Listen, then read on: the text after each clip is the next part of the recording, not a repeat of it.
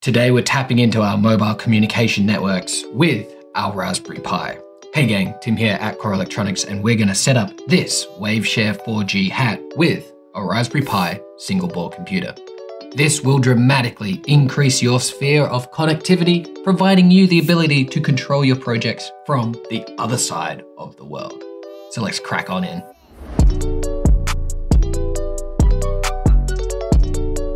With this hat installed on your Raspberry Pi single board computer, it's going to be able to connect to 4G, 3G, 2G, NB-IoT or Cat-M1 mobile networks. You will need an activated SIM card to be able to do this. This hat also unlocks global navigation satellite system positioning. So our Raspberry Pi is going to be able to pinpoint its GPS location no matter where it is in this big wide world. This module supports LTE CAT4 connection with 150 megabits per second for downlink data transfer. After setting up this system, we will first send text messages and ring mobile phones with our Raspberry Pi single board computer.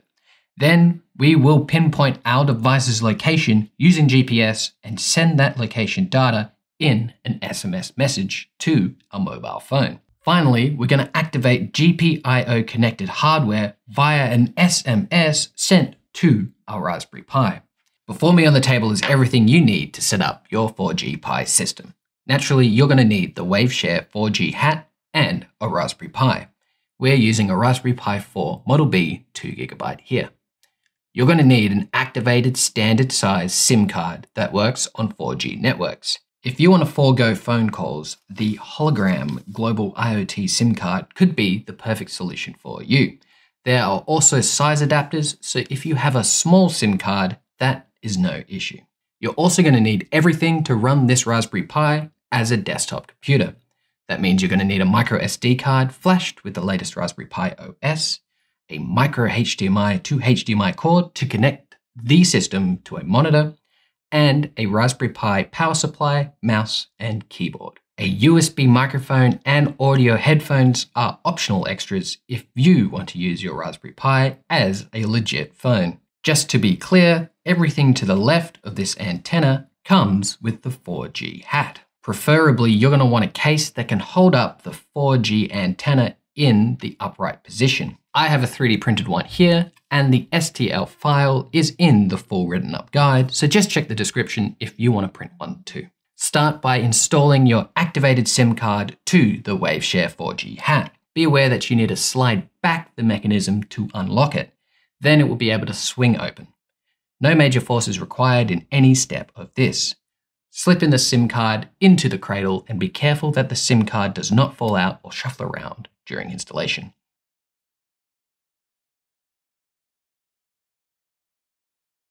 Connect the wires from the GPS antenna and the 4G mobile network antenna to the UFL adapter connectors, like so.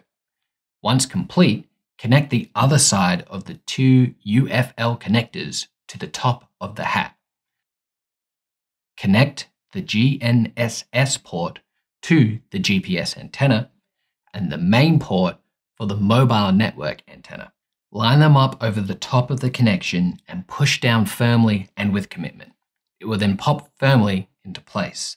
These connections are not easy to remove, so double check the location you're attaching them to. Now be aware not to tug or accidentally pull off the antennas when you're moving around the setup once you have them connected. Having a case that holds the antenna upright securely and nearby is definitely advantageous. Now, turn your attention to the yellow jumper caps on the top of the Waveshare 4G hat.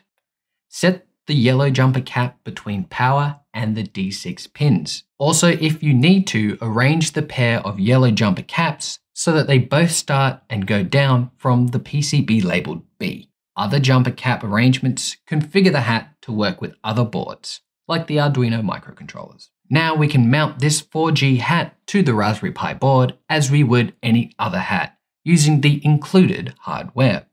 Make sure the GPIO pins line up correctly and press the two boards firmly together.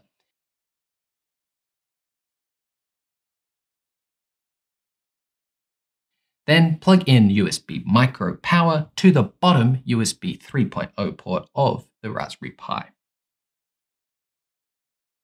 Then from here, just set up the Raspberry Pi as you would a desktop computer.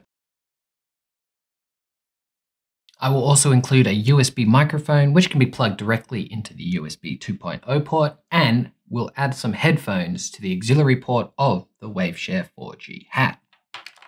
I 3D printed a mount to set everything onto it securely and make sure that the 4G antenna stands upright. If you want one of these, the print files are in the description.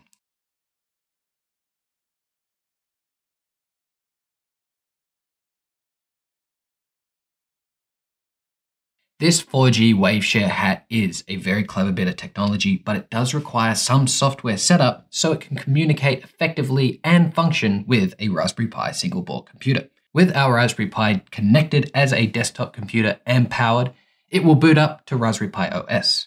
Once here, we're going to open up a new terminal window by pressing the black button on the top left of the screen. In this terminal window, type and enter the following: sudo raspi config. As soon as you press enter, it's going to open up the configuration menu. Use the arrow keys to navigate to interface options and press enter. This is going to take you into a deeper menu. In this menu, we want to enable serial port communication. This is how the Raspberry Pi and the Waveshare 4G hat are going to communicate. Use the arrow keys to navigate down to serial port. Once there, press enter. This will open up a new menu page asking the question, would you like a login shell to be accessible over serial? Navigate to no and type enter on no. It will then open up another menu asking another question going, would you like the serial port hardware to be enabled? Navigate to and type the enter key on yes. With that complete, navigate to and type enter on finish.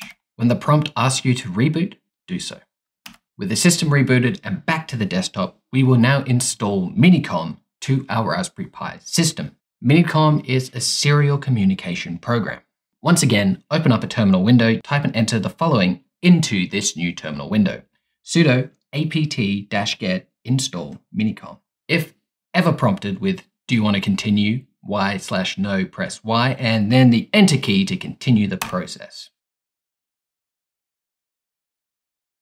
Next, to install the demo codes and board drivers, we're going to open up a new terminal window using that same black button, and we're going to type and enter the following wget command.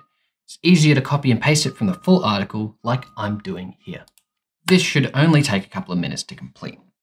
When it finishes, use the same terminal window to type and enter each following command that you can find in the full written up article. The first line is going to install 7-zip software, which we can use to unzip the downloaded file. The second line will unzip our downloaded file into a specific location. The third line will provide permissions so that the Raspberry Pi OS doesn't block the Waveshare 4G hat from functioning. The final will open up the rc.local file, which we will edit. So, as you can see, that last line, when entered, opened up a new page, the rc.local file, that you can navigate around by using the arrow keys on your keyboard. You will need to add this command from the full write-up inside the rc.local file. We're going to copy and paste it into exactly the same location as I'm doing here. Having done this with your keyboard, press Ctrl X, Y, and then the Enter key to lock in and save these changes. Completing this task will mean that the Waveshare 4G hat drivers will start on the boot up of the Raspberry Pi single board computer. Finally, open up one more new terminal window. Copy and paste these two last commands one by one. The first one is going to direct focus to the downloaded BCM2835 folder, which has the Waveshare 4G driver inside. The second command will give access permissions and initialize the driver. With that complete, we have fully set up this Waveshare 4G hat to work with the Raspberry Pi single board computer. Also, we have some great example Python scripts that we can jump into and start exploring.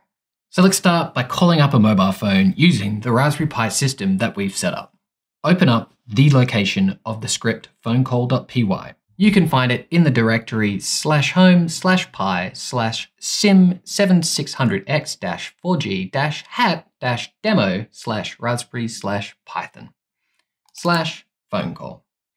We're going to right-click this file and select Open with Thonny IDE. Thonny IDE is just a Python interpreter software, and you can use any that takes your preference. With this file open, adjust the default phone number to the one you want to call. Also double check that the line here looks the same on your system. TTY-S0 is the user UART connection port of this Raspberry Pi 4 Model B. That number at the end is the default baud rate of the hat. The baud rate is the rate at which information is transferred in a communication channel. With that complete, press save and then press the big green run button on the script. Give it a second or two to initialize, and bada boom, your target phone should be receiving a phone call from your Raspberry Pi. If you choose to pick up the call, it's going to last less than 20 seconds as decided in the Python script. Great success! An excellent confirmation that the Waveshare 4G hat has connected correctly to the mobile network. So now let's get our Raspberry Pi to pinpoint its exact location. A great example script that we can dive our toes into this world with is called gps.py, which you can find in the directory here. This script will activate and utilize the GPS antenna. With the script open, click the green Run button. Allow it a couple of minutes to figure out where in the world the Raspberry Pi is. If you're running into issues with connecting, place the GPS receiver stick aside face down and put it outside. Also note that it can have connectivity issues in particularly rainy weather. It took about 4 minutes for me to receive the positioning signal after running this for the first time. Now, this default Python script is fantastic, however, it provides the location details in NMEA format. NMEA is a standard data format supported by all GPS manufacturers, but it isn't very human readable. I created another script called gps-human-readable.py to fix this. You can download it from the written article along with all scripts utilized in this guide. Opening and running this script in the same way as before is going to result in two values, latitude and longitude, given in decimal degree format. Decimal degree format is a notation for expressing latitude and longitude geographic coordinates as a decimal fraction of a degree. Here are our latitude and longitude results. These are nice as we can just copy and paste the results directly into Google Maps search bar. It will refresh the web page to exactly where your Raspberry Pi device believes it is located. And here we are, in God's land, Newcastle.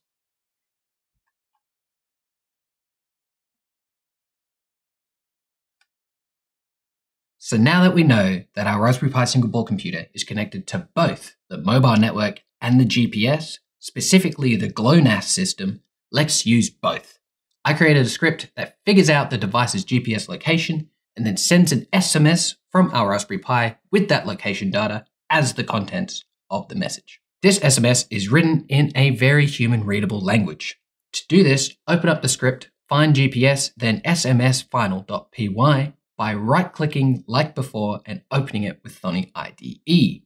This Python script was created by combining the two demo scripts talked about before. You will need to customize the Python script by adding your target phone number right here. Then, with that done, save it and press the green Run button. As soon as you do, it will start the GPS session and pinpoint its location in latitude and longitude, formatted in decimal degrees. Once it finds the GPS location, it's going to swap to SMS mode, as you can see here, and send the message through to your target phone. Ha! And there it is. We got our text. And that's how that is done. This Python script could be easily scheduled to run on boot or at a certain point each day. So long as you have constant power to your Raspberry Pi system, it would make for a perfectly capable do-it-yourself GPS tracking system for fleet management applications. And it's not just GPS that you could send. If you had a particular sensor installed, you could send the results of their measurements to your mobile phone in a very similar manner. So let's take advantage of this and now use the SMS receiving capabilities of our system to control the hardware attached to the GPIO pins. For today, we're going to control a GPIO connected LED to turn on for a couple of seconds when a new text message, which has the correct keyword inside, is received by the device. This table shows the default relationship between the SIM7600 control pins, which is the brain box on top of the Waveshare 4G hat, and the Raspberry Pi's I/O. This is important to know before attaching extra hardware to any GPIO pins. You won't be able to connect to GPIO pins that already have communication or powering tasks to perform. If you want a labeled GPIO pinout guide for Raspberry Pi single board computers, check the description. Now that we know what GPIO pins are free, let's set up our LED and connect it to our Raspberry Pi's GPIO. Attach the negative side to the ground pin 39 and the positive side to the GPIO 21 pin 40 on the Raspberry Pi. Be aware that this LED is a placeholder for whatever hardware you want to use, be it a servo, solenoid, engine, or your garage door, just as some examples. Turning our attention now to the GPIO LED control via text.py script. We're going to open it up and we're going to run it. This is a combination of the demo SMS receive code and a simple LED turn on or off script. When run, this is going to constantly update each couple of seconds looking for new SMS messages. When it gets a new one, it's going to open it up, print all the details of the SMS message to the shell, and scan the contents for the keyword read. If it finds that keyword, the LED turns on briefly. So let's send it a message right now. Hello Raspberry Pi, I love you.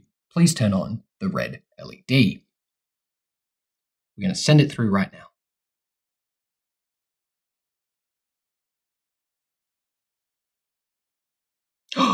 Just like that, the LED's turned on. If you want to change this keyword, you can find it down here in the script. It is part of this if statement. Recording buff is shorthand for the recording buffer. This is the method used here to read the serial output of the hat as it talks to the Raspberry Pi. This keyword can be altered to anything that you desire, so long as we're within mobile connectivity, which is darn near everywhere except for when you need it. We can now get our Raspberry Pi to start, stop, and control almost any electronics. Hopefully this base will serve you well. And that's it for today. If you have any questions, write me a message below.